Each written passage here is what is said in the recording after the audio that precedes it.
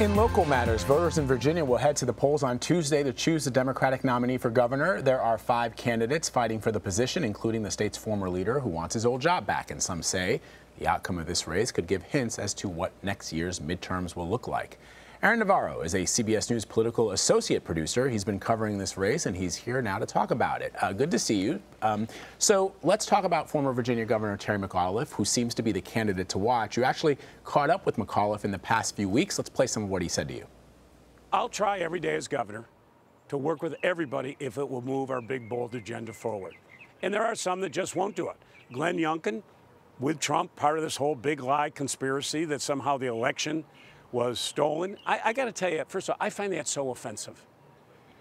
They're running down the democracy of America is how we're viewed around the globe. So, Aaron, what else did you get from that interview with Governor McAuliffe? So what I took away from that interview and just watching Terry on the trail is that he's running like he's already in the general election, that he already has the Democrat nomination. He brings up Republican nominee Glenn Youngkin and Trump a lot, and he doesn't really mention any of the other Democratic primary candidates. He also points to his past experience as governor, saying he's led the state out of a crisis before and can do it through this pandemic recovery. It's a similar playbook, right, to Joe Biden in the 2020 presidential primaries. He frequently made the case that he has the experience. He's the candidate to beat the Republican in November, and McAuliffe is doing the same here.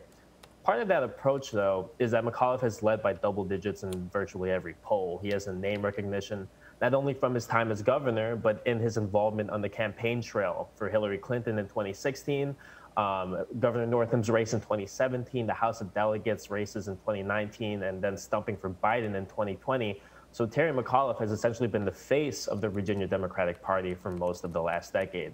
So people know who he is, they know how they feel about him, and there hasn't really been a coalescing around one of the other candidates to really get ahead of him. 2 black women entered this race before McAuliffe did. Former state delegate Jennifer Carroll Foy and state senator Jennifer McClellan. Obviously, if one of them wins the primary and then the actual gubernatorial race, and they would be the first black woman to be the governor of Virginia. You spoke to both Carroll Foy and McClellan. I want to play some of that sound. Virginians just aren't excited right now to elect another multi-millionaire out-of-touch politician, because the broken politics of the past and status quo has left so many Virginians behind.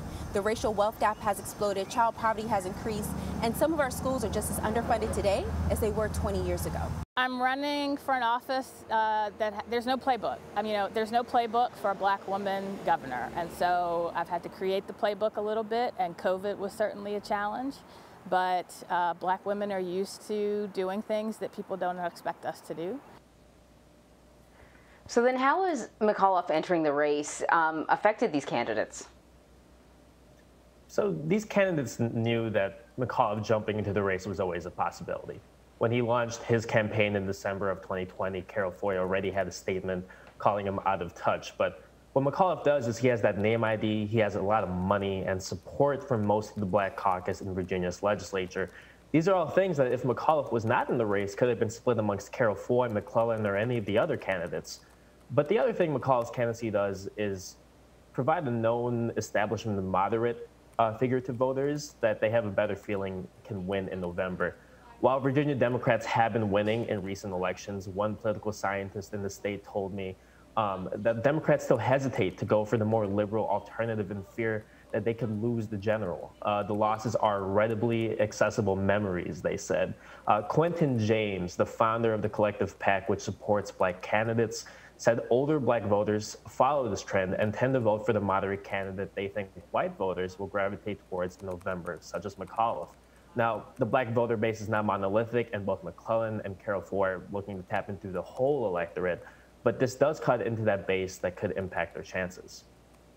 The 2020 race and even the Georgia Senate runoffs earlier this year saw a high voter turnout. I want to play a clip from an interview you did with Candy King, a member of the Virginia House of Delegates. I am worried about people not coming out to vote because we don't have, we have a real president now, so we don't have the person in the White House, really energizing folks to come out and have their voices be heard. So turnout will be critical. So what else are you hearing from your sources on expected turnout Tuesday?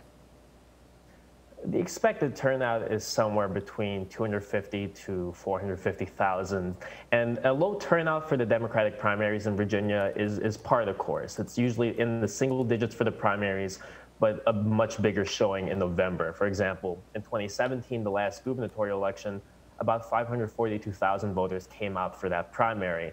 That jumped to 2.6 million in November.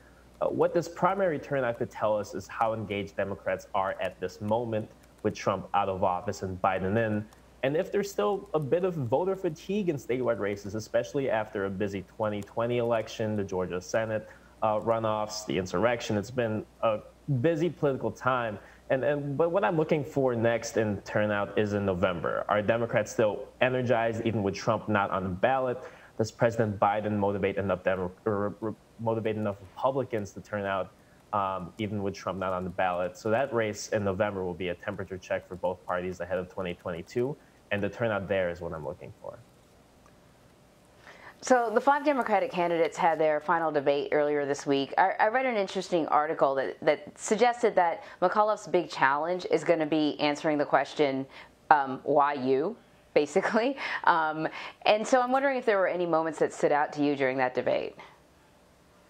Yeah, so for the first time in these debates, pretty much all the candidates went after McAuliffe. Delegate Lee Carter, a self-proclaimed socialist that's also running, criticized him for continually bringing up Trump and Youngkin and saying that he's not talking about how the party has to focus on defining itself with Trump out of office. Carol Foy said McAuliffe is the candidate Republicans want and that it could jeopardize the party's chances in November.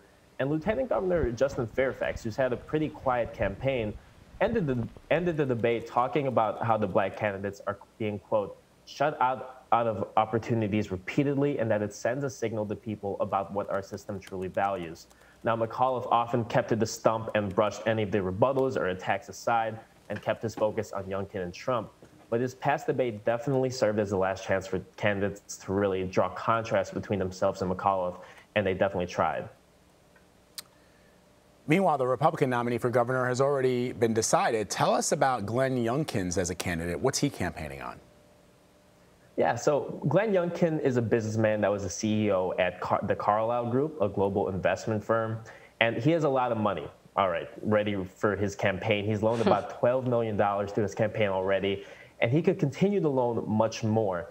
For the general, he's going to try and run as that business-oriented political outsider candidate to suburban voters especially.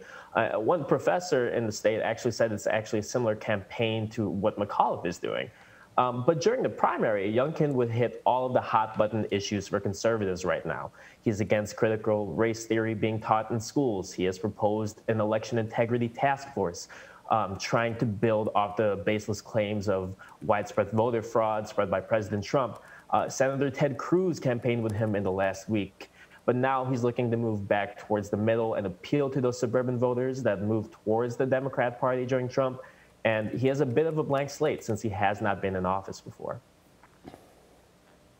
All right, Aaron, thank you so much for keeping a close eye on this one for us. Again, Election Day is Tuesday, and we'll be there as the results come in. Thank you.